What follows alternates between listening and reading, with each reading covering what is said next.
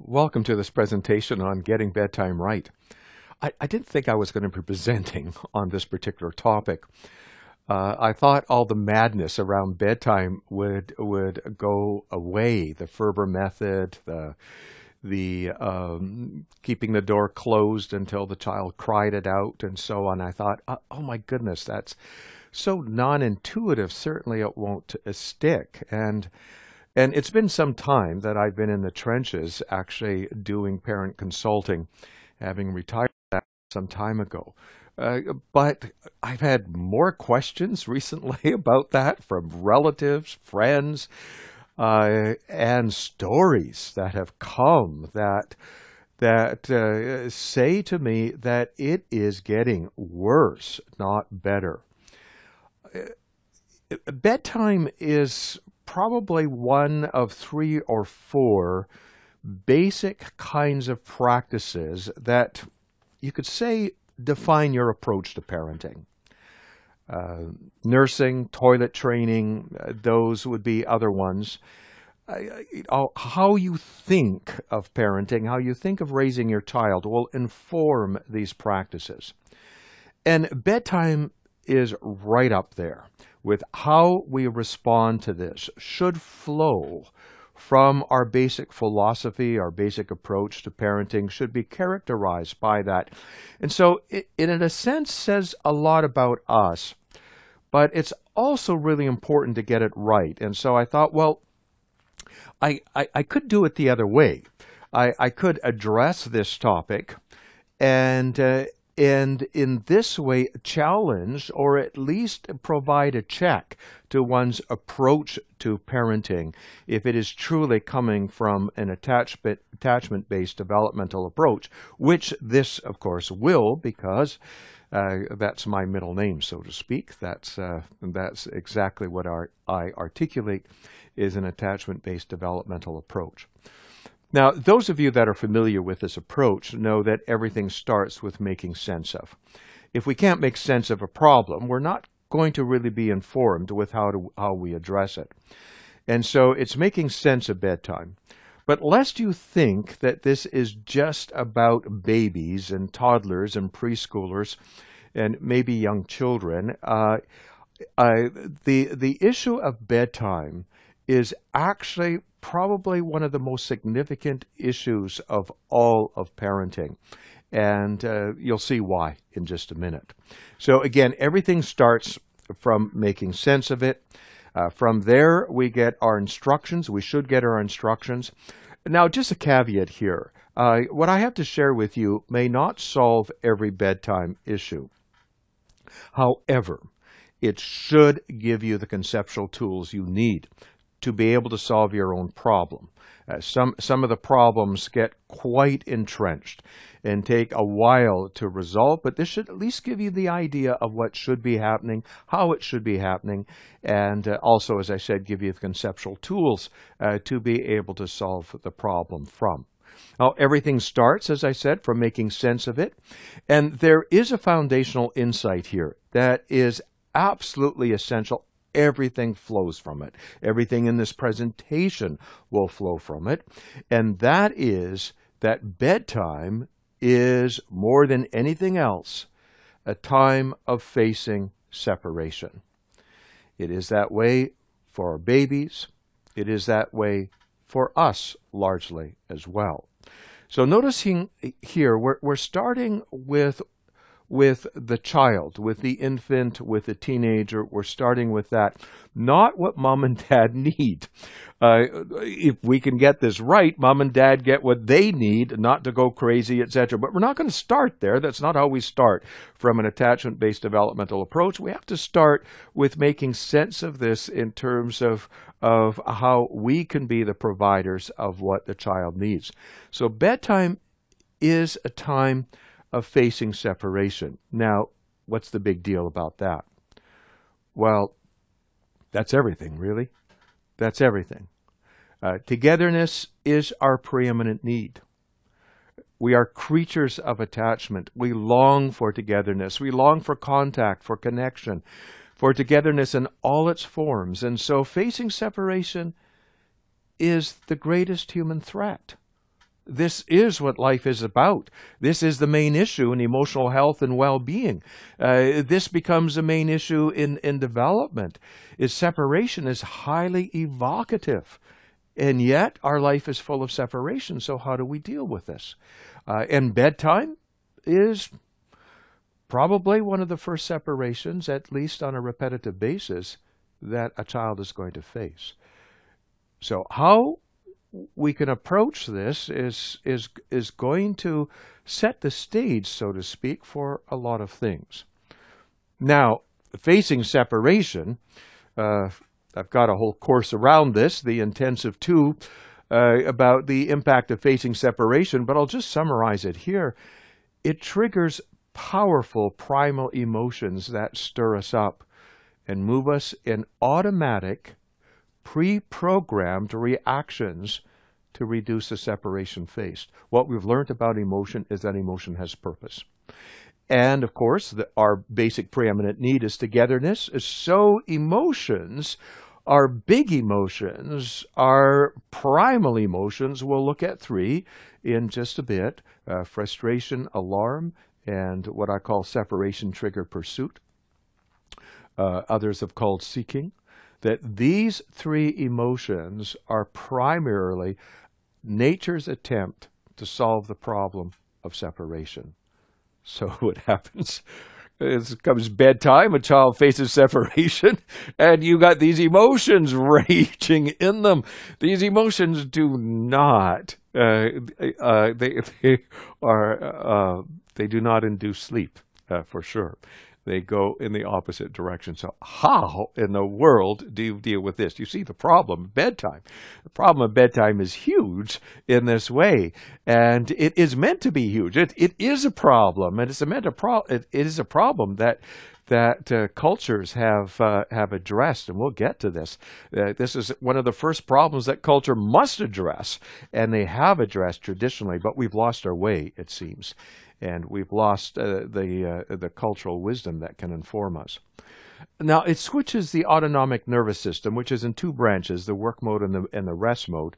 It switches it actually to the work mode, which is, of course, the opposite of what's needed for sleep, because nothing has to work more than togetherness. So as the child faces separation, it puts them in a highly vigilant mode, of course, in terms of contact and closeness. All of a sudden, they've got to go pee, have another glass of water. Everything is around contact and closeness, the opposite of what it is. And if you make the mistake in saying, "We need to get you to sleep fast tonight because, your father and I, or your mother and I, will be leaving to go to out for dinner." Now it's hopeless.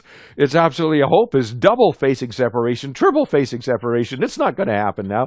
And so what you did is push the child's face into separation, and you got the autonomic nervous system highly in the sympathetic or the work mode, and these emotions going there.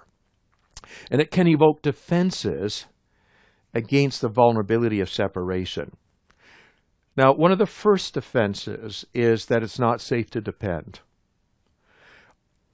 The baby doesn't know this. The child doesn't know this. But one of the things that we're supposed to take care of is to take care of that the child doesn't face more separation than they can handle. Because, again, we're creatures of togetherness. So if something happens that they're facing more separation than they can handle, and we've got some bad practices in today's parenting. For instance, using what children care about or attach to against them. And so when they're facing separation, what happens is it doesn't feel safe to depend. And there's a whole family of instincts that is meant to really come to the fore when children become adults. Part of taking care of the other is the alpha instincts, to take charge, to be in control. Only these start to be activated when the child is merely a toddler. And so they get to all of a sudden need to be in charge, to boss the parent around, to be in control, to have the last word, to tell mommy how you're going to do it, daddy what they have to do. And it turns the whole parenting upside down. And these children seem strong, seem even independent. But of course, those alpha instincts are urgent, highly elevated. And this isn't coming from a right place. This is coming from a place because it's not safe to depend. So you might see, if it's not handled properly, your child becoming a bit bossy and prescriptive, always needing to be in charge, needing to be in control. This is not a good sign because that child does not feel safe to defend. There's two others that I'm going to go to in a minute, defensive detachment and defensive shutdown, which actually make the whole bedtime go a lot easier, but for all the wrong reasons. And that's one of the reasons I'm so concerned about individuals being informed, that sleep coaches are informed about this. There's so many experts these days that do not have the basic understanding they need if they're going to help others with this very important issue. They need to be informed with the attachment dynamics that are at play here. Now, this is a developmental issue. The less developed the child's own sense of self. A self gives you a sense of permanence, a sense of stability. The self is a construct. It takes time to develop. When the baby is born, they're basically fused to the mother. When the mother disappears, they disappear in a sense. So it is alarming. It is hugely concerning. And so the bedtime should be a bigger problem when the child is young and they haven't really established a sense of self. There's no sense of continuity, no sense of permanence. To know they wake up in the morning, they are the same self, and so on. And also, it takes a whole development. We'll take a brief look at this. A development about being able to hold on when apart, or to develop the capacity for a relationship, which is the ultimate answer of preserving connection when apart, when you can't be with. This takes time. It takes several years to unfold and develop. And so we really need time on our side. So the construct of sleep training is exactly the opposite construct you need here.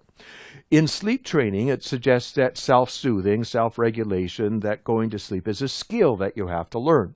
The earlier, in a sense, you learn it, as if you learn it as a beginning toddler, etc., the better it is to do this. Nothing could be more wrong, I don't know how to say this, more in error than this, because like many issues, these are developmental issues. We need to figure out a way of compensating for the immaturity until nature can take care of itself. Nature will take care of this if the conditions are conducive. It will unfold, but we need to buy time here. We need to buy time for the sense of self to unfold. We need to buy time for the capacity for a relationship to unfold, which is going to take about 5 or 6 years if all the conditions are conducive. And we'll take a brief look at that. Now back to the defenses. There are two defenses that I wanted to mention here. When the separation becomes unbearable, defenses can be triggered that put the child, or in adult for that matter, to sleep, but for all the wrong reasons. And there's two of these. One is defensive detachment. That is, the brain has the ability, the amygdala, in the gear shift of the brain, to reverse the attachment instincts from going for closeness, clinging, clutching, everything is preoccupied with togetherness, to actually resisting contact and closeness. So the pursuit of proximity is reversed, usually because the separation seems unbearable. So all of a sudden it seems like the child doesn't need you, that they're fine, they're completely independent. But if you went any further to give a hug at that point in time, you'd find a resistance to contact and connection. You find the eyes would divert. You can always tell when defensive detachment is there. You should be able to tell in your spouse as well, and in yourself. This reaction is in all of us. When we face separation, a little bit too much to bear is that our brain says, we're out of here. And then you find this resistance to contact and closeness. It's meant to be just a transitional reaction. Sometimes it gets a bit stuck.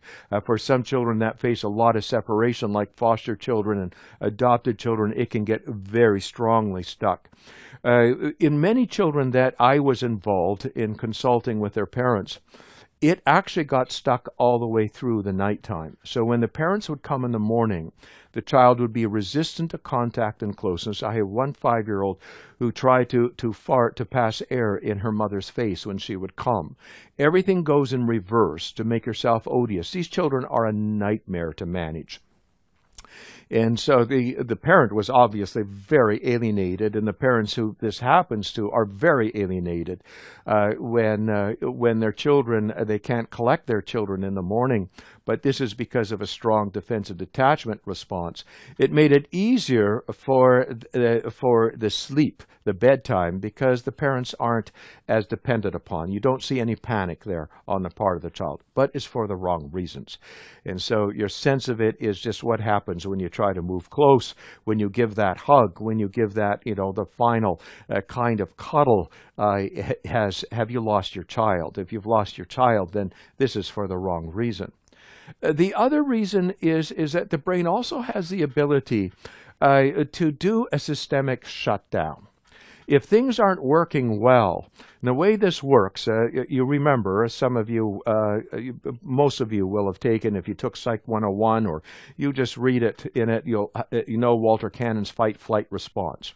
And what he was observing is the sympathetic, this is the work system's response to stress. And now facing separation is the biggest threat, it's the biggest response. Now, what he didn't know, and what was added at that time, is that if the fight or flight, that is the eruption of attacking energy or all that kind of energy and all the alarm, the moving to caution energy, isn't going to work, and it usually doesn't work at bedtime, then what can happen is a swing of the pendulum to severe parasympathetic system mode. Now, the parasympathetic system is actually the system that's supposed to prepare us for rest. It is the rest mode. But in its severe form, it shuts down a little bit too much. What it does is, when it's a severe, very sudden form, is it dilates the blood vessels. When it dilates the blood vessels, there's not enough oxygen that gets into the brain. Now, the fainting is the best example of this. You're caught in a situation, fight or flight doesn't work. I've had 2 situations where this happened to me, one just recently. And sure enough, the blood rushed from my head. I was in the hospital. They took my pulse and my blood pressure was under 50, so it had just gone down to disappear. Well, what happens, technically speaking, is my body went into a panic. There was no way to get out of it in terms of the sympathetic nervous system, and it took a wide swing to the parasympathetic, and in a milder form, when it's not fainting, you just get sleepy.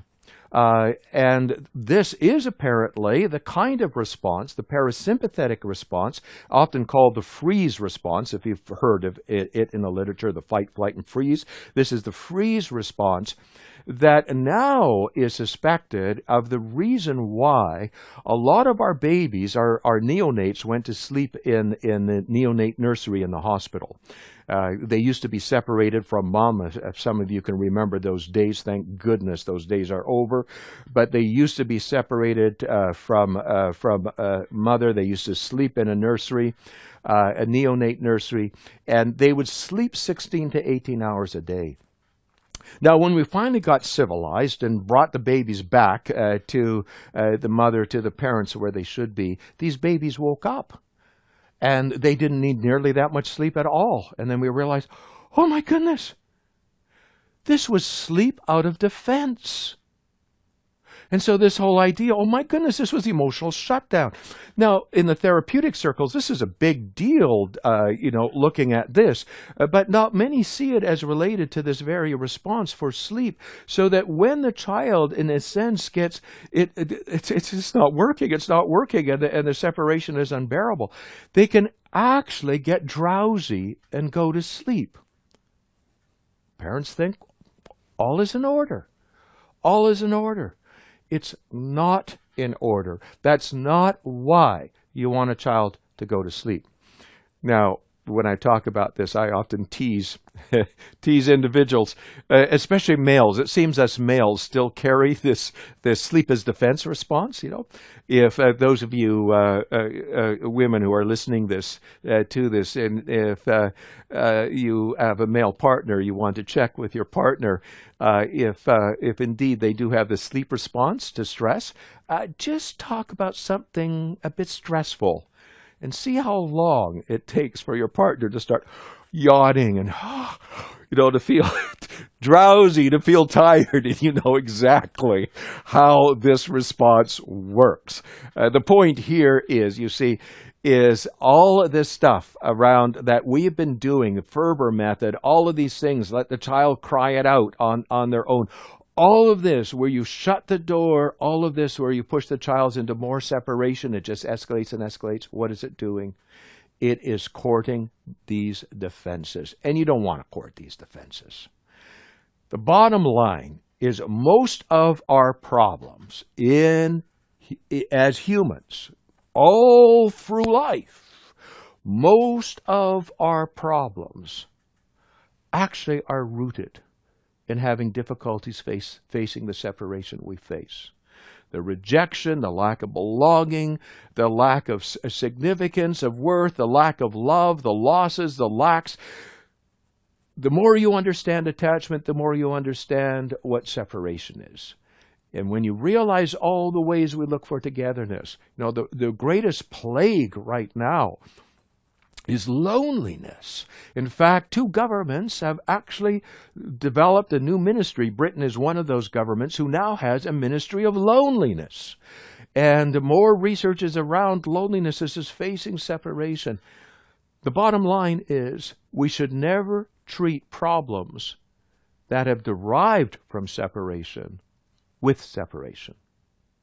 We should never treat problems that derive from separation with adding more separation. Now, that has a lot of implications. It has implications for discipline, implications for all kinds of things that we'll go to and touch on a bit. But you get the issue here. This is where we've gone wrong, and that's why I feel like I need to address this, because this counterindicated is the cry it out alone approaches. Counterindicated is pushing a child's face into separation, is locking the door.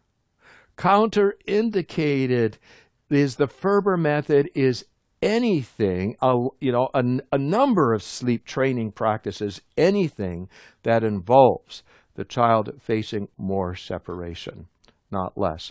So bedtime is a prototype experience here. It is very much like facing death, the huge place where we're facing separation. It isn't death that spooks us because we have no concept of this. We really don't understand this. It is separation from all that we've been attached to. This is what spooks us. The poets usually get this because they know this. It is that facing separation. So bedtime is like facing death, in that both are facing separation. Sleep has been referred to, as I say quite appropriately, as the little death. Homer is the first one in the Iliad to have called it that. The Buddha did. The Hindi language, it's incorporated right into the language, I am told. And so you can understand why in this. So bedtime is a prototype separation experience. How bedtime is experienced and handled can influence the response to a myriad of other experiences involving separation in one way or another. Not only for how mom and dad handle separations that the child is facing, but how the child handles the separations they are facing, both ways. And so, hence the title of this address, Getting It Right. Getting bedtime right should be a top priority. Because it is this prototype. So it is a basic challenge. It should flow from our approach. And if you are at all give any kind of credence to the attachment-based developmental approach, then then having it inform your bedtime practices, no matter how old the child is. And so many separations are, like bedtime and like mortality, facing our death. They're inevitable. And if not inevitable, they're at least inescapable and seemingly intolerable, at least until developmentally ready. Losses, rejections, divorce of parents. A child can't control that. If it's not inevitable, at least it's inescapable if it's going to happen. And it's seemingly intolerable. And so again, or even like going to school or like kindergarten, all of these are simply different expressions. In fact, if we look at stress, Hans Selye brought this to the map, a Canadian endocrinologist looking for the common pathway, physiological response in the body. And so there was this whole idea of finding all of the different circumstances that affected us in that way, that it got our autonomic nervous system going. It alarmed us or frustrated us. And so there was this thing of looking and gathering all of these different experiences that were stressful, that had to do this. But what Hans Selye didn't know, and that was filled in a decade later when attachment theory came to the fore, is that the common denominator in all of these things is facing separation. It is facing separation. Now, I've got bedtime tucked way up there in the corner here, if you can see it there. But the point is, you see, that bedtime is one of a myriad of experiences that have that theme. If we get bedtime right, can understand how to do something that's inescapable, inevitable, and seemingly intolerable of facing separation, then we have our clues for a whole lot of parenting. Now, as I said, I think it was the second slide, is bedtime is highly evocative. That is, facing separation is highly evocative. And I talked about it evoking three primal emotions. And these emotions are evoked there to try to solve the problem of separation. Now, this might be with a new mother or a mother of a 3-year-old on a playground that wants the 3-year-old to get ready to go now, but the 3-year-old is resisting, and so the mother plays the trump card, which is facing separation. Okay, then, honey, bye-bye. Mommy's going, and maybe you disappear behind a tree or something like that. Oh my goodness, this is a highly evocative event. For the 3-year-old. What makes it so evocative? Facing separation. And togetherness would be more important with those that she is most attached to. So what happens is it highly alarms the child. It highly frustrates the child. But what is going to come up top right here, because it's most appropriate, and will be the bigger one, is it will evoke separation trigger pursuit. Mommy, mommy, I'm coming. Please wait, don't go. Mommy, I want to come with you. And so that is a closure thing. What was this meant to do? Situationally, it was meant to close the gap. It's to solve the problem. But these are pre-programmed solutions. You don't train a child to do this. Nature has given these emotions to solve the problem of separation. Why? Nature is trying to take care of us. But what we don't realize is that these three emotions are evoked at the same time, only though one can be expressed. So when that 3-year-old gets home, if there's a little brother to hit or something to throw or something to strike, all of a sudden you're going to see this eruption of attacking energy. Why? Because frustration did not solve the problem, but the problem with an emotion is that once it's evoked, it carries a big punch. It is highly charged. It needs to be released in some way. That's the nature of emotion. It's like electricity. Once you've got that wave, it's got to go someplace. And so where does it go? Well, when it's residual, when it turns foul, it erupts in attacking energy. So we got all the frustration-based things. And we can be packed full of this residual frustration, and young children can, even a toddler can. And the alarm often comes up after the frustration has been released. Now the residual alarm comes up, and there's monsters under the bed, and all of a sudden, the child is full of well, what's going to happen to you, and all of these kinds of things, full of alarming kind of energy that can come here. This is how big facing separation is. Now, again, I have a whole course about this, so I can't do anything else but summarize here. But the point is that these emotions are all triggered by facing separation, and bedtime is one of the first separations that children face. So you get the story. Now, bedtime problems alone are not going to drive all the kind of behavior I'm talking about, but it's facing separation which we find to be at the root of an amazing number of human problems, of human troubles that are either alarm-driven, frustration-driven, or pursuit-driven. I'm not going to go over the details here. That's not the point. All that I want to do here is share with you the idea that these problems go to the very core. They are what emotional health and well-being is about. Some of the separation triggered pursuit problems: clutching, clinging, possessing, hoarding, acquiring, impressing, pleasing. We could go on and on. When it's residual, this energy becomes fragmented. Goes into fixes and fixations that even aren't recognized as their pursuit route to it: winning, placing, hunting, chasing, attracting, demanding, reducing, seeking, enhancing. And then come the preoccupations with altering oneself, close the gap so that one can belong, or to conceal oneself so that in the search of love, of significance, so on. You get the drift here, hopefully. The alarm-based problems. Oh my goodness, they're huge. Irrational obsessions, irrational avoidance, anxiety, and anxiety-reducing behavior. Now, with anxiety-reducing behavior, of course, this is probably the best place to bring in thumb-sucking and the soothers. Now, that often happens quite unbidden. It's, the child, the baby, discovers their thumb, and the sucking response triggers a parasympathetic response, which reduces anxiety. Wow, that's addictive. And later on, it also can be the pacifier or the soother and so on. Now, is the thumb sucking or harmful themselves? Well, your dentist may weigh in on an opinion on that. But apart from that, is it particularly harmful?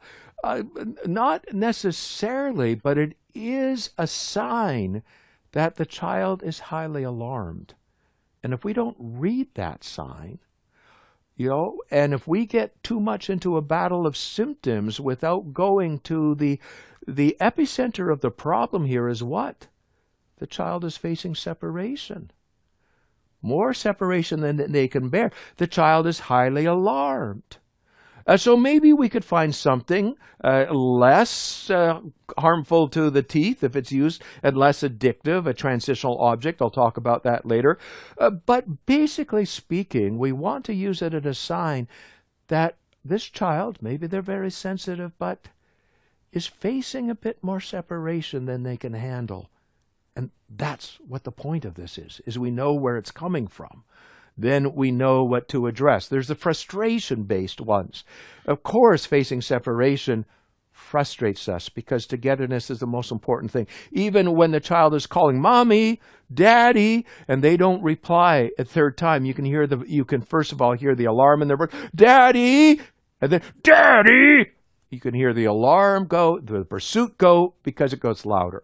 The alarm go when it goes, and then finally the eruption of attacking energy go. You can hear those things all in simply because of not being able to make contact. You can see how powerful and potent this is. And so, of course, this gives rise to a whole lot of eruptions of attacking energy, fits and tantrums, hitting and fighting, obsessions with change, because that was the whole idea of it. If you change something, maybe it will fix it. But if we don't know what we're trying to change, then changing everything, aggression and violence and on and on. The point here was not to go through this. I'm not meaning to do the intensive 2 all over again. The point is you can see how bedtime is related. Bedtime is connected to all of these things. It is not unconnected. It is connected. And so the issue here, when we see any signs of this, generally speaking, any sign of any of these problems is it's telling us the child is facing more separation than they can handle. It may be bedtime that they're doing it. It may be other kinds of separations. But we'll take bedtime as a prototype. How would we reduce the separation faced? How can we reduce the separation faced? Well, I'll talk about 3 things here that are absolutely essential and that can be applied to most any problem of facing separation. And so if you can get it right for bedtime, you can take it and apply it to the other areas that are there. Maintaining a connection. Now, how do you maintain a connection when you're putting the child to bed and they can't be with you? How do we do this? And if you, how do you bridge the separation? That is huge. Bridging should be one of our main for helping the child face separation of bedtime. And then transitioning to the play mode. As we'll look at, play is amazing. There's a whole new science of play. And play is basically a state of activated rest. And so we're going from work to activated rest to sleep. So it's the transition that happens. We mustn't go from the work mode right to sleep. We've got to go through that transition of activated rest. But I'll start with maintaining a connection here. So how do we maintain a connection? The answer is provide other ways of staying connected when not in direct contact. That's the answer. Provide other ways of doing that. Well, how do you do this? Well, there's some time-honored ways. Take some of yours. Give it to the child to take the bed, or if you have to go away, or they're going to the hospital. And in holding on to it, they are holding on to you. A locket, a picture of yours. Oh, there are so many stories. And as soon as I say this, I know you'll have all kinds of stories. Because you see, all of these are tucked into our intuition. But we lose it by thinking we lose confidence. And my goodness, parents are losing confidence around bedtime. And that's one of the big issues, is they're losing confidence. When we lose confidence, we lose access to our own intuition. We don't see ourselves as the answer anymore. And then we begin to ask people who are thinking too much from the head. Lose all of this. No, provide something special of yours for the child to take to bed with them. In holding on to it, they hold on to you. For the nonverbal ones, and even for the verbal ones, use some of your clothes, especially with your smells on it. Don't launder these clothes. You need your smells on it. Your nightie, your pajamas, whatever it is, to wrap around the child, preserving contact through texture and smell. That's powerful. I remember an 11-year-old, I was consulting with the parents around huge bedtime problems, and the mother says, I think this may still work. Took her own nightie, gave it for the 11-year-old to wear it to bed with her and tuck around her. And it worked. Oh my goodness, what is it? Well, I've shared with others before. I have done a lot of traveling before the pandemic and hope to do so again someday. I find it very, very difficult to sleep on my own. And so at times I've been known to carry my wife's pillowcase with me because it has her smells. And when I put the pillowcase on my pillow, it's amazing how much my body likes that. All is well. The contact and closeness is there. And if this works for a 70-something-year-old, it can work for, a 7.5-year-old, a 7.5-month-old. You get the drift. Yes, we know these things somewhere deep inside. We just have to call them forth. The issue is how do I provide a sense of continuity when apart? Singing through the house so they remain in sound. So the child goes to bed, but that's when you start singing. You go all the way around doing whatever it is you need to do. You're at your office, you're doing things. Keep that humming going. No, not music on the radio.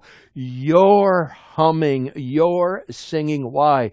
Because they remain in sound. You see, they're the four senses: in sight, in smell, in touch, in sound. And in sound, if you can't do the other ones, then work in sound. From toddlerhood on, use sameness as much as possible. As you go to bedtime, focus on, oh, we're just alike, you and I.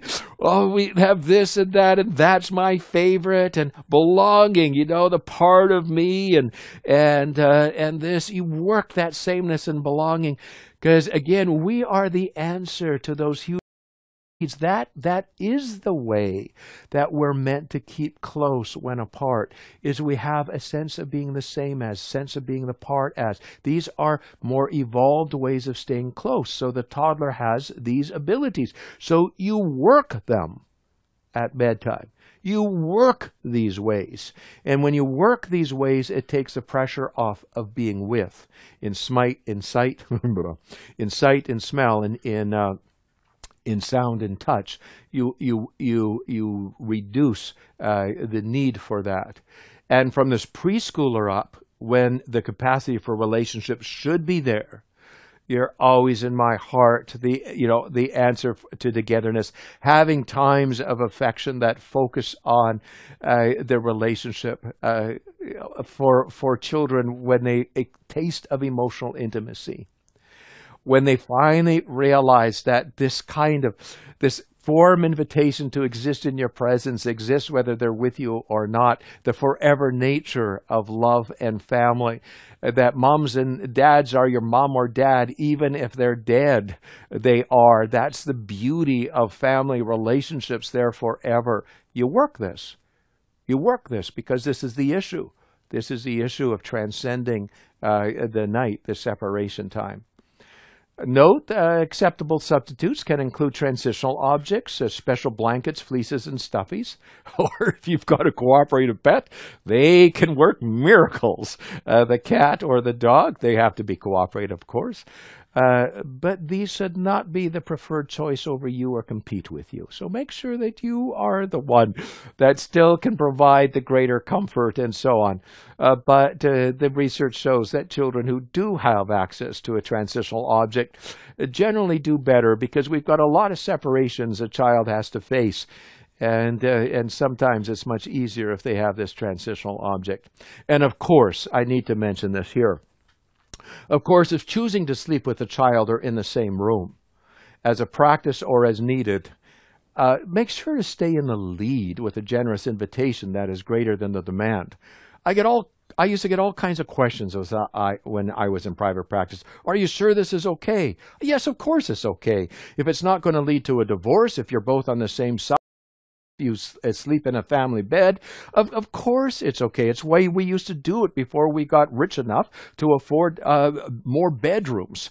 The family bed was there. Yes, they passed a law in England after the Industrial Revolution that you couldn't, it was illegal for children to sleep in the same bed as parents, but that was because one or two had died from being rolled over. Babies had been rolled over. I don't think it's a law anymore. If it is, I assume it's not ever applied. But the point is it's wonderful to have contact and connection. It's also very addictive. And you know that.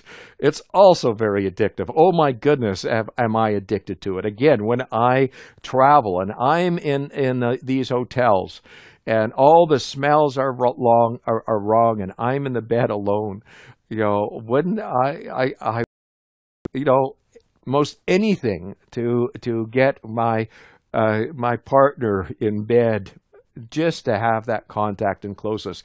I'll never forget when I was Shay, our youngest son. This was about 30 years ago now, I suppose, somewhere around that mark. He was having a difficult bed, and he was saying to me, "But Daddy, I'm lonely, I feel so lonely at bedtime." And I decided to seize upon the moment to try to impress upon him that loneliness was existential. I didn't use that word, but you know what I mean. That he should embrace loneliness, make friends with loneliness. He was going to have a lot of loneliness in his life, and so if he could just embrace it, make more room for his heart, then it wouldn't be such a big deal. You know, if you can give it a mile, it only takes an inch, so to speak.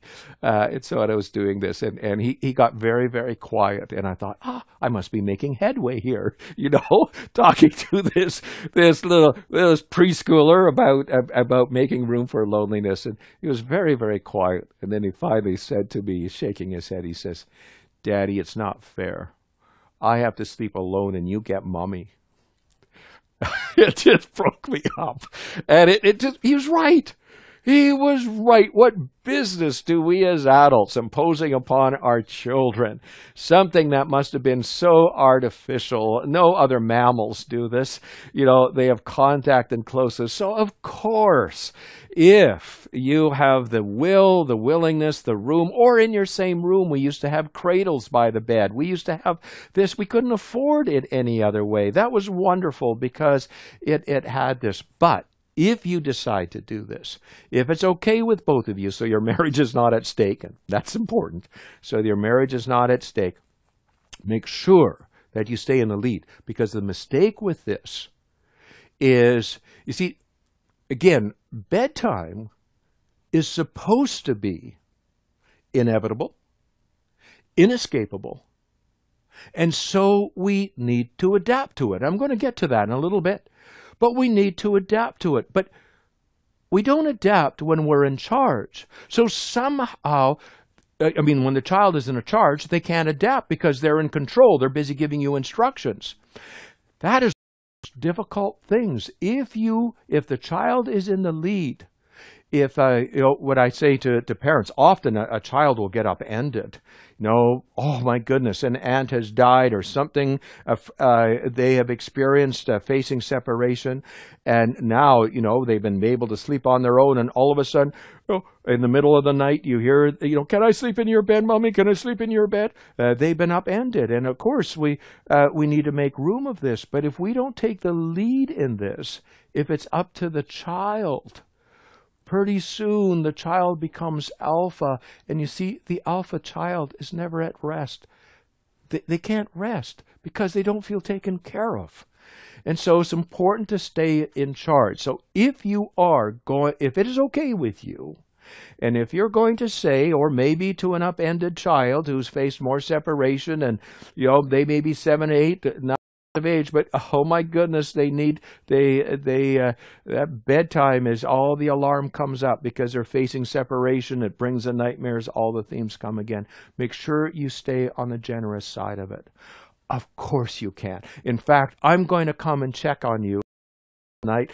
In fact, if I see you stirring, I think I'll just take you by the hand and bring you to the bed. You stay in the lead. There always must be more than is demanded. You read the needs of the child. If you can see the child needs this, they're just not going to be able to do this. If they need it, you've got to jump to the lead. In jumping to the lead, you stay where you need to be. We are that answer.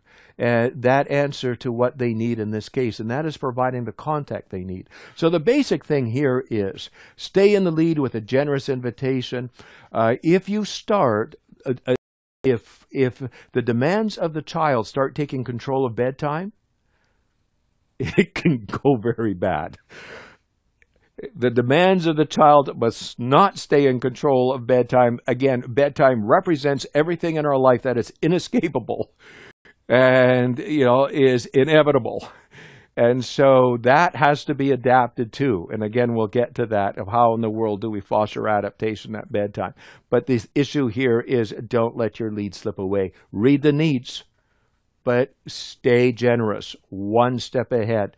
If you know the demand is going to come, then make the invitation before they get the demand. All of these, and again, I just show this roots diagram because it shows up in almost all my courses. is this roots diagram, in this case, of all the different ways of attaching. You start off in infancy with being in sight and sound and hearing and touch. Sound and hearing are the same in sight and smell. In sound and touch, yes. And so we have to be with, but by the time a child should be a toddler, this root should open up in the second year of life. To be the same as is a way of being close when not with. By the third year of life, this root should open up, that great sense of togetherness when you are part of, when you belong, part of the family, part of mom, part of daddy, you're part of. And then by the fourth year, you should see that a child loves to be called by endearments, because it occurs to their brain that anything that mommy and daddy hold dear, they hold close. And so being dear to you, being significant to you, and so on. These are all ways you're waiting for. You see, what the child has by the time they're in the fourth year, if everything is unfolding well, is three other ways of holding on to you when apart. That should solve the bedtime issue, unless, of course, we get upended and then everything goes back to the beginning again. It starts with, oh, we need to be with, and so on and so on. And that's okay. A lot of times we need to start at the beginning again, and we should be willing to do so. By the fifth year of life, of course, the emotional intimacy. Oh, mommy, I love you. Daddy, I love you. They draw hearts for us. They give their hearts to us. And so on. This is wonderful because this is the taste of the foreverness. Why? Because always in their mind, love is forever. Love is forever. It still is in our minds as well. You know, what we say to each other in a life partner is forever, because it just goes together in our minds, even though we know in our heads it doesn't. In our hearts it does. It goes forever. This is the part where the long arm of love, I called it, and hold on to your kids. It's the long arm of love. I mean, a long arm of attachment, the love, and of course having no secrets. All the ways that evolve. The point here is there is a developmental resolution. And the point here is also to address sometimes the reductionist nature of what people think is the answer.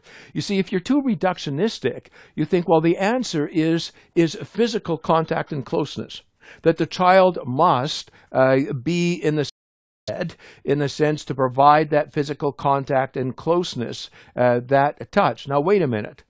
There's also, besides the touch, there's in sound, there's in smell, there's in, which the one I'm missing? There, yeah, in sight. Of course, the sight there usually isn't there as well. Thanks to my producer who's sitting to the side, who can fill me in on what I forget here. I shouldn't forget about the senses. Where was I going to? Oh, the reductionistic way of thinking here. The reductionistic way of thinking that it actually means the child sleeping in the bed. And this is why I want to point it out. Wait, there's other ways of providing contact and closeness. There's other ways of when the child can't be with, of being able to work. And working these are important. What the issue is that all of us need to have a sense of continuity of connection, a sense of continuity of togetherness with those, our loved ones, especially those who are responsible, we depend upon. We need to have a continuity of connection, and that's the challenge of bedtime. The challenge of bedtime is the continuity of connection. So if I can't be in sight, and if I can't be in touch, then how am I going to do this? And that's the question. Yeah, how am I going to do this? And that is a challenge. If I can figure that out, I'll be able to do a lot of things. But that is the issue.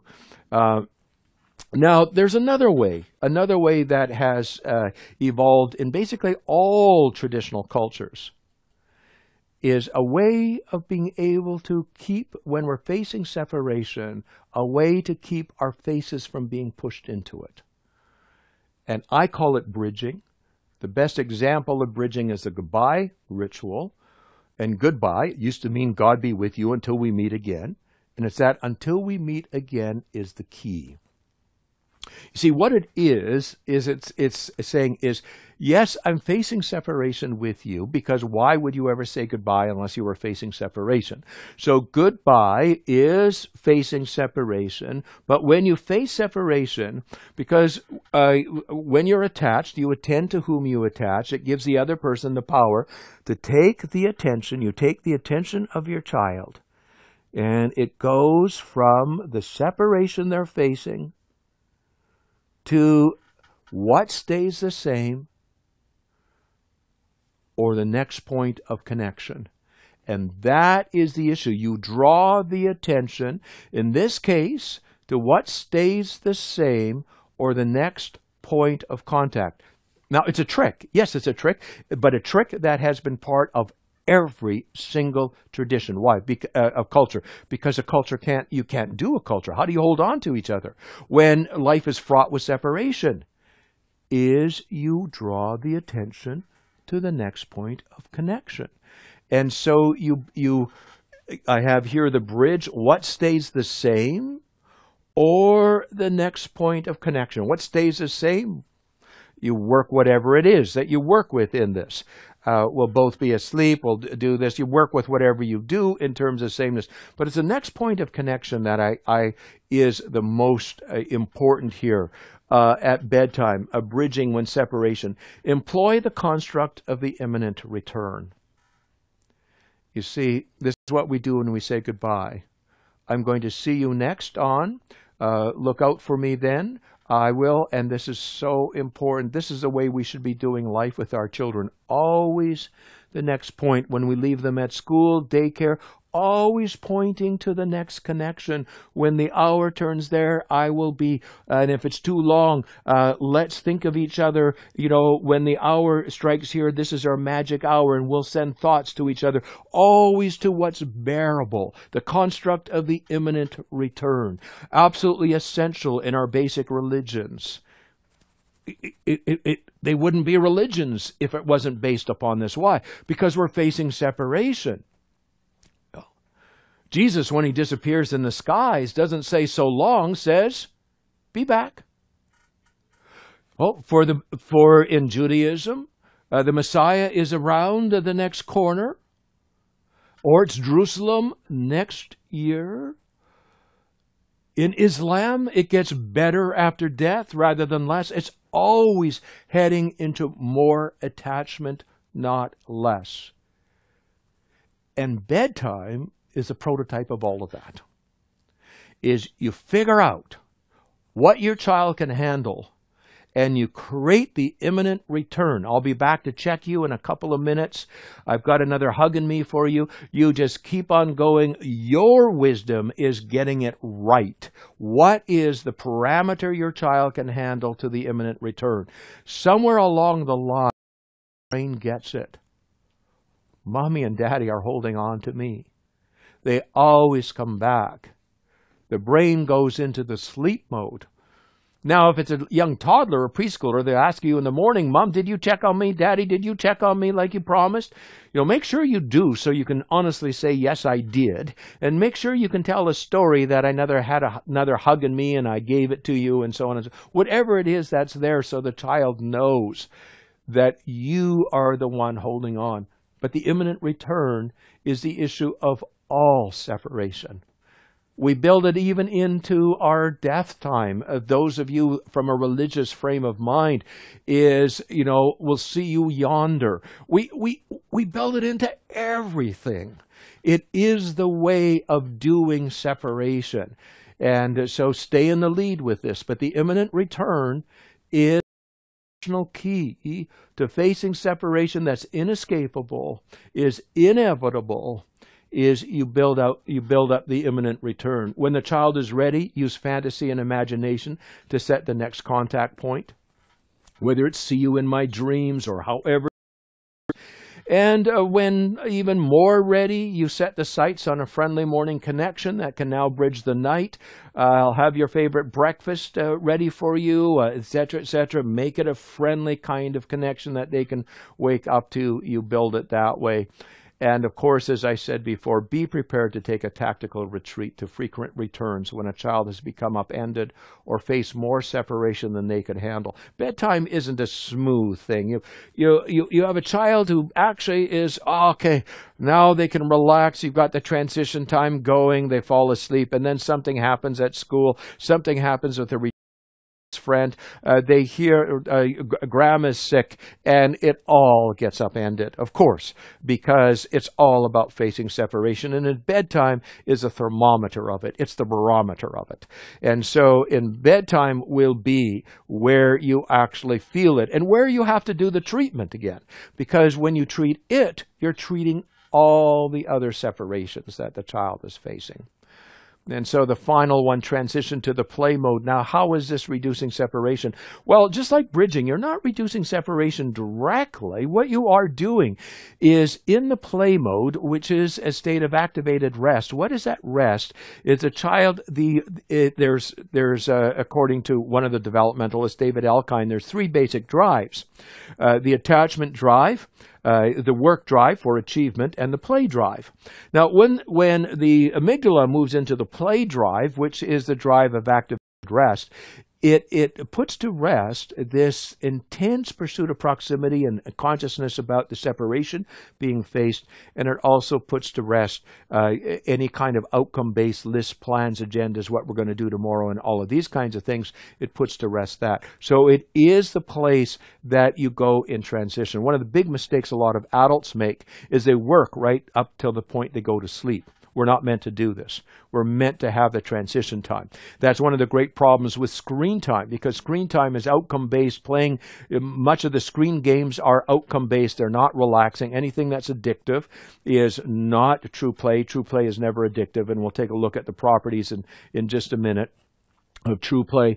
But we need a transition time. And that transition time is a state of true play. When you're reading something that doesn't count, when you're not trying to solve a problem for real, singing, a restful game, not a game full of sympathetic nervous system activity, but a restful game, drawing, creating, anything that actually you can feel this state of activated rest.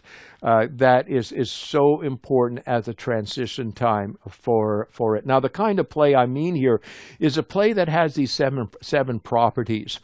Play is always engaging. That's why it's so wonderful, is even though the child's facing separation, play is so engaging that if you can get it right, if you can get the stories right, if you can get the songs right, if you can get all of the things that are in the play mode, it will be so engaging.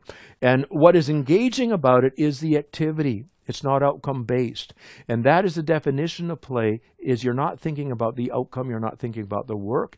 It's the activity that's engaging. So a child can play a board game, and if they're playing to win, that's outcome-based.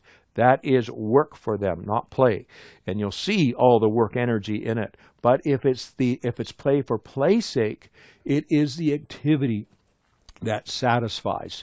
Now, it's not for real. And that's a beautiful thing, because they are facing separation for real here.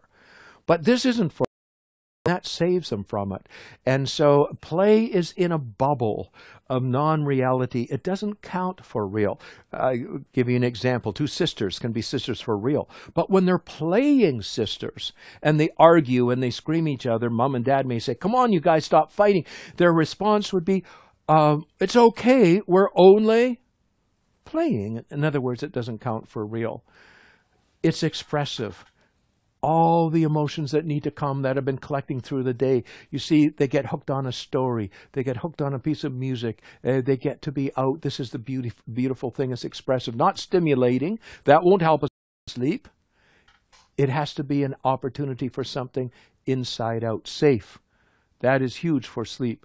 If feelings get hurt, then it's not safe. It doesn't mean it's physically safe. You can think of other kinds of play. It means emotionally safe. Feelings don't get hurt. If they do get hurt, it's not play.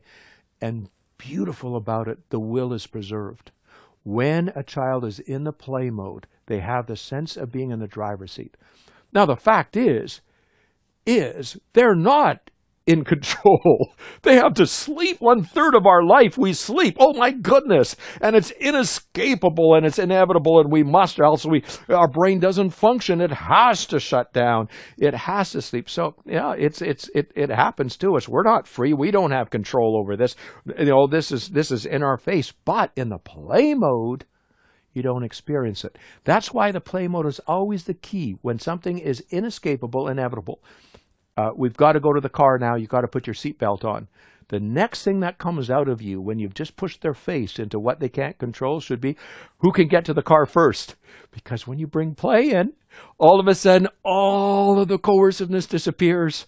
Now they are in control, and this is a game. It doesn't count for real. It's engaging, and so on. And all the counter will just disappears. And so that's why play is so important, because otherwise, the minute you say, you must go to sleep, even to ourselves, we can't go to sleep. Why? Because it evokes counterwill. None of us likes to be told what to do, including ourselves to ourselves. It's one of the greatest mistakes. I have to go to sleep now. Okay, that's the end. That won't work. And so we mustn't say it to our children as well. Well,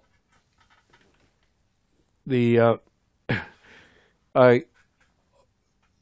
was looking at play as being an answer, but this is the last part of my address here, and probably in many ways the most significant part of it. I tried to save the best for last. I hope you'll think it that way. In addition, some sadness may also be required. Now, you're going to say, Dr. Neufeld, you got to be kidding. This is not a time for negative emotions at bedtime. That's not going to work. And anyway, how in the world do you do that sadness and so on? Just hang on. Just hang on. In addition, some sadness may also be required. Why?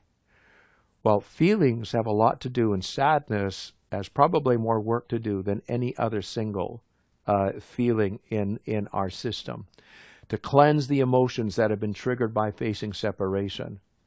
You see, if they can't fix a problem, they need to come to an end. And the only end the brain knows is that if futility is felt, that's where you feel sadness. That's where, in a young child, the tears get moist, the tears come.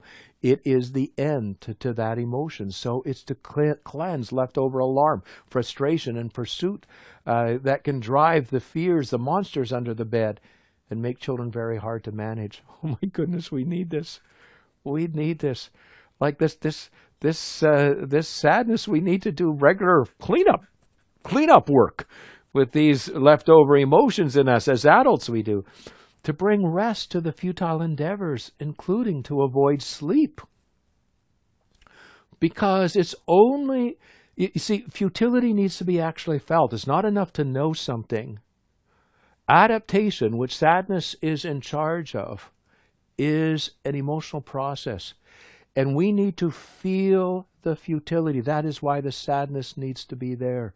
The sadness needs to be there to actually feel it. That's when it goes from sympathetic nervous system to parasympathetic. Because these tears of sadness, or the sadness that can be the tears on the inside, this is all parasympathetic nervous system activity. This is in the rest mode. And it's in the rest mode that we surrender. You see, it's not because, and let me straighten this out, this is really important here. We have to feel sad in order to let go. And this includes in grief and loss and death and all of these things.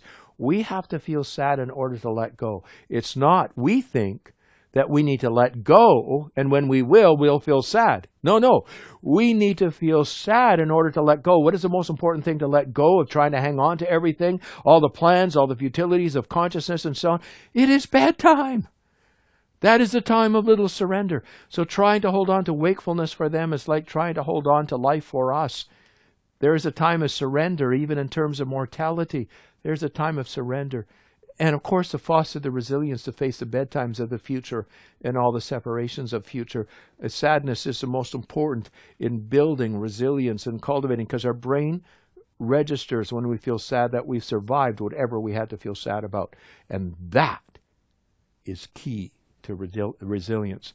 Now, sadness is the most pivotal, the most profound, the most powerful, the most problematic in our culture, at least, and the most misunderstood, but I couldn't get it to rhyme with P, so you saw my problem on the slide. The most misunderstood of all human feelings.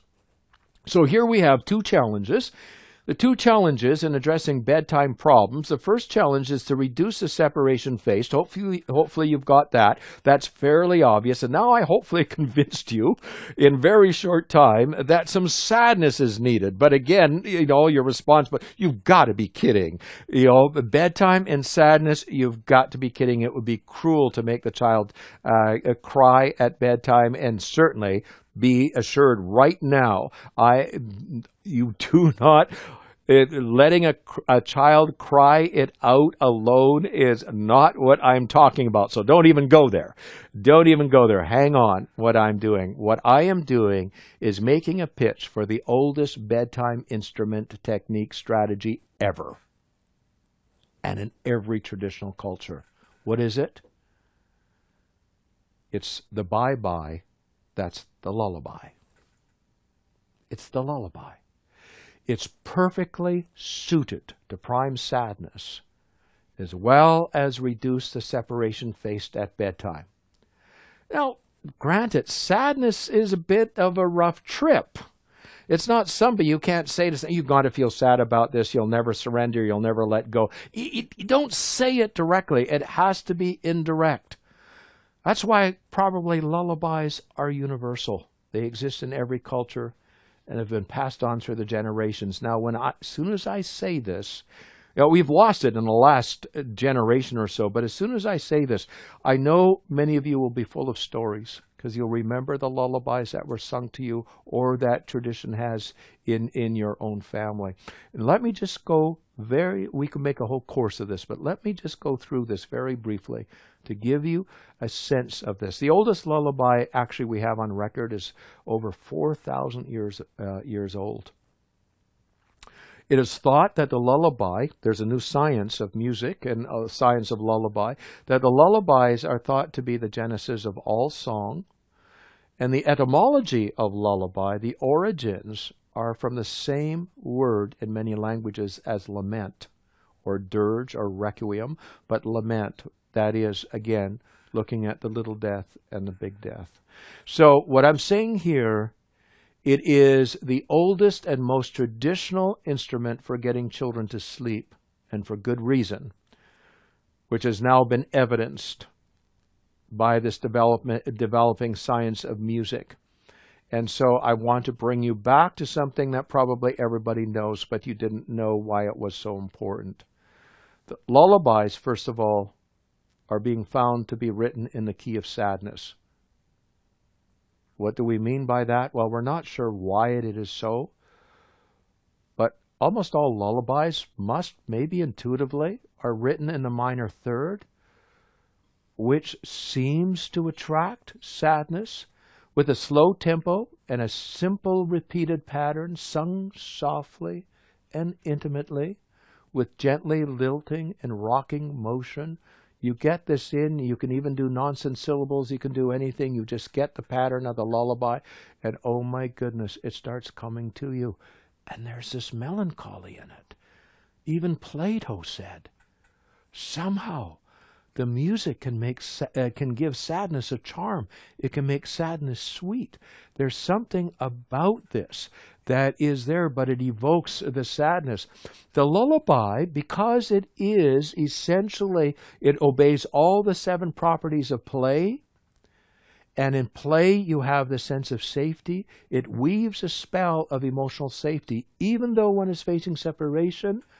This is quite a paradox, quite an irony, that the lullaby can make us feel safe, making it easier to feel the deep longing that comes in the face of separation, together with the melancholy that comes from its unattainability. George Eliot said it wonderfully, only in the agony of parting do we look into the depths of love. And so as we face a separation, there's this longing, this yearning, and somehow it has to be born. It has to be sweet. The melancholy magic of the lullaby is that it can make sadness so sweet that it can even entice. It can even entice. So a lullaby brings sadness to the occasion. which is exactly what is needed. It is the dance of surrender. In fact, it can provide the opportunity for the singer to introduce alarming things that will need to be faced and adapted to. They can only be mentioned once the lullaby has cast its spell of safety and sadness. You all know about this, of course, about the cradle that drops, right? Baby and all. But it's mentioned in the context of the lullaby that is there. Doris Day and that Que Sera, Sera. A lullaby that was actually constructed for that Hitchcock movie way back. I think it was in the 1940s, if not before. I forget when it was. Whatever will be, will be. The future's not ours to see. Que sera, sera. Whatever will be, will be. The future's not ours to see. It defines what has to be adapted to. It points it to, in a sense, it's a prototype in this way, as many lullabies actually do. If you go look at them, they do. And many lullabies will actually invoke sadness. For instance, William Blake's Cradle Song invokes sadness. There's an invitation. Sleep, sleep, beauty bright, dreaming o'er the joys of night. Sleep, sleep. In thy sleep, little sorrows, sit and weep. And again, you see this. The study of lullabies is wonderful. I'm getting into this now, as you can see, and so I could have a whole lot to share. I'll need to get myself the courage to sing you some lullabies so you can get the sense. I'm not quite there yet. Maybe the next edition of this. But this would be enough for the lullaby. If this was a commercial. And in many sense, I feel like I'm an advocate for this, right? It would be if you hear these info commercials, but wait, there's more. And so I would say, wait. This is enough. A lullaby bringing sadness to this place, this dance of surrender, all indirect. The child doesn't know what hit him. We don't know what hit us. And suddenly we're able to let go. We're able to let go. Oh my goodness, as sadness does its work. But there is more. There is more. And let me just briefly go how lullabies reduce the separation faced. Because lullaby does the work of bridging. It diverts attention away from the separation being faced as music grabs our attention. And it puts the focus on what is intimately shared in common, the experience of the lullaby. So it does the bridging. It also, and this is more a theory that some are coming to, and it makes a lot of sense to me. It's like it reactivates the primordial connection, because what we found is that the baby isn't responding to the mother's voice, the fetus in the womb, but to the musical characteristics of the voice. And it's the musical characteristics, all of the things that we would define as music. And it is the music, which is the first language we now know. Music is the first language. It way predated any kind of text. It's also the first language of connection. That this is what created the first connection with the fetus and the mother. And so there's this sense of this experience of primordial fusion. This experience of temporary, fusion, of being safely cocooned. Pardon me here, some of you this may not work for, but I think of it something like sex. Now, what about sex? Well, it's that momentary experience, and a good sex I'm talking about. Momentary experience of absolute fusion. Now, we know we're separate, but it's that fusion. That fusion, that momentary, there's nothing between. There's no boundaries that's between, which must be the ultimate enticement of this experience, to experience this nothing in between. And of course, this is again, as I say, could this be the ultimate enticement of that lullaby in many ways? I think so. And then finally, it also gives priority to the message of connection, if any, being delivered through the lyrics. And so if you are creating a connection, if you're making up your own lullaby, and I challenge you, everybody should make up their own lullabies. They're so simple. They're wonderful. You can make this up what it is that you want to say, but you make this up. You can embed a message there. Take, for instance, Billy Joel's lullaby to his daughter after his breakup with Christy Brinkley. Now, he, like any dad or mom, would have said, honey, I'll never leave you. And now he is separating, and he won't be with his daughter. How do you do this? Many of us have been in this situation. How do you do this? And he creates this lullaby. And in the lullaby, he actually catches some of the main themes that a lullaby is meant to sing. If you sing this lullaby, one of the final lines go, in your heart, there will always be a part of me. The music goes on. The music goes on. The lullaby, the memory. It's something of his to hold on to, you see, because he created it for her. And when she holds on to it and sings it, in holding on to it, she holds on to him. You know, there's many stories of grown adults still holding on to something of their own parent that way. And the close, it gets me all the time. Someday we'll all be gone. The big one. And the line goes, lullabies never die. That's how you and I will be. The relationship has transcended it. The relationship is there. The relationship does not die. Relationships do not die. And that's the whole point. Again, beautifully capturing it.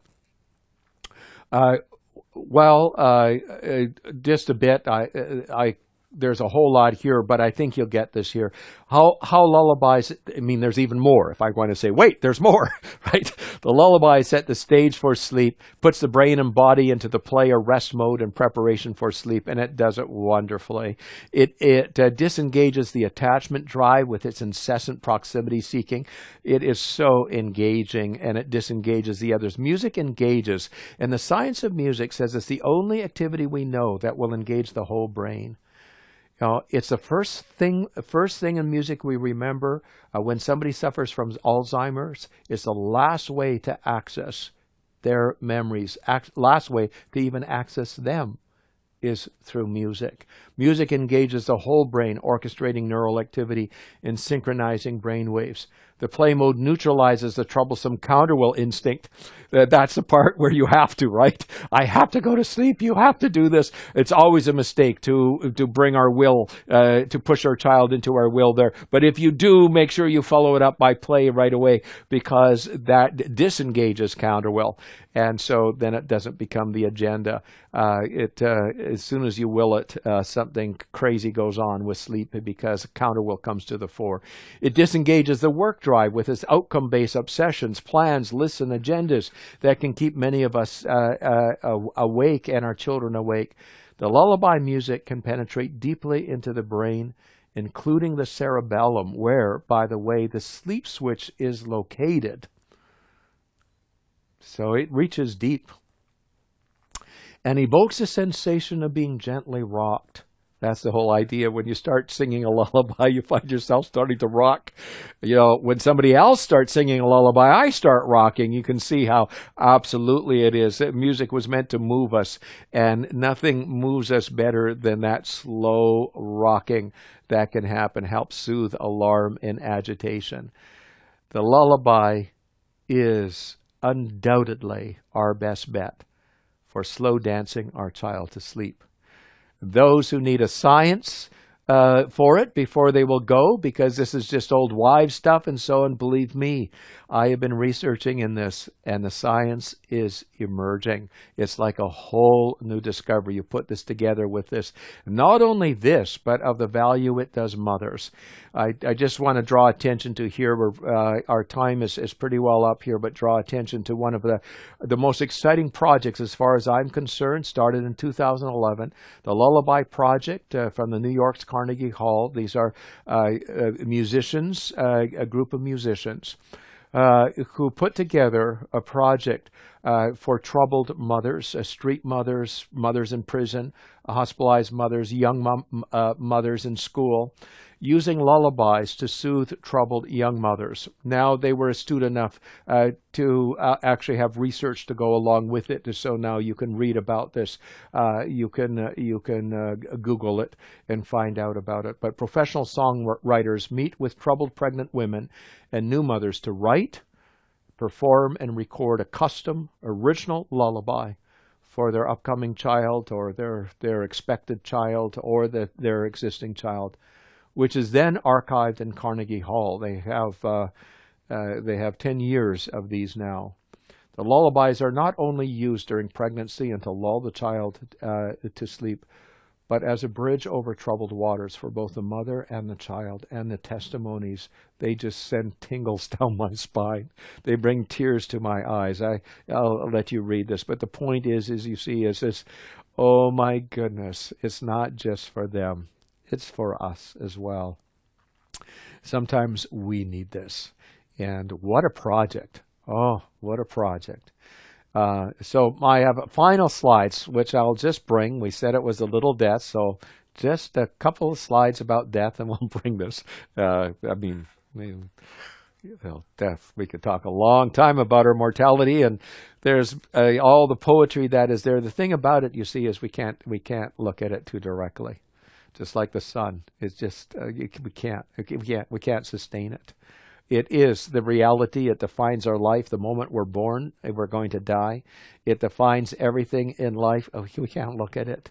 We can't look at it. We need help. We need help. We need the poetry. We need the play. We need help. And music comes to the rescue again. Lullabies in their cousin form, the lament. Some traditional cultures have their own names for the Portuguese culture, fado, the dirge, the requiem, whatever it's called. I just brought this image here, Music as Death's Doula, a self-portrait in 1872 by the artist here as a self-portrait. By the doula, I meant helps to deliver the sadness that in turn we need to adapt us to our mortality, to deliver the sadness that is required to be able to look at it. And again, if it can do it for mortality, the ultimate of the separations we face, it can surely do it with bedtime and anything in between, including the little losses and lacks. And here I just put some of the thoughts together. And if you're interested in pursuing it, this book out of Australia, The Singing Death, Reflections on Music and Mortality, just recently published. I lifted this quote from it. The inescapable grief of bereavement and human mortality seems to require music accompaniment. It's a beautiful, there's some studies in it, but there's also a lot of stories in it. It kind of bridges it from science to art. Again, I'll just read this. We have difficulty facing death or mortality directly, as it is too much to bear. Music in the play mode is so engaging that it cannot be resisted, and that is its beauty. The power of the mythical sirens was that their music was more engaging than death was alarming. In times past, it has been through laments, dirges, requiems, and musical elegies. Through songs and instrumentals that stir our sadness and move us to melancholy. And sadness is the only resting place for problems with no solution. But sadness often needs music to be felt. So with that, I'll end this. Appropriate way to end this, hopefully. Maybe a little over the top for some, but you'll just subtract the last two slides then if it was a little over the top for you. Weren't ready for that one. I can understand. I'm 75, though. It's a little bit different, you see, for me, is that it's always there. I look, and, you know, it's like instead of looking up to life is forever, it's, you're going down. So it's always there in the background, but I need music. I need music. I can't look at it directly. I need the music. So getting bedtime right, hopefully I can convince you there's all kinds of reasons for this. Reduce the separation where you can. Bridge the separation that is unavoidable and inescapable. And use music to prime the sadness that is needed to prepare the way to let go.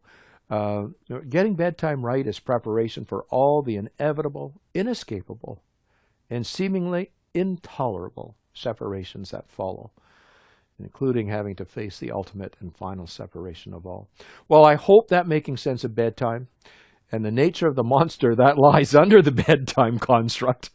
It's not just monsters under the bed, it's monsters under the construct of bedtime. That this has given you a sense of how to approach this experience with your child. In fact, again, if you get bedtime right, it will develop a whole philosophy approach to your parenting. And so getting it right, as well as all the myriads of experiences that share the same thread. Thank you for giving me the time to share what I consider to be fairly significant information. It may have seemed to have been, just some people have those problems, but I think if you understand what I'm talking about, it is the prototype problem we face as humans. Thank you.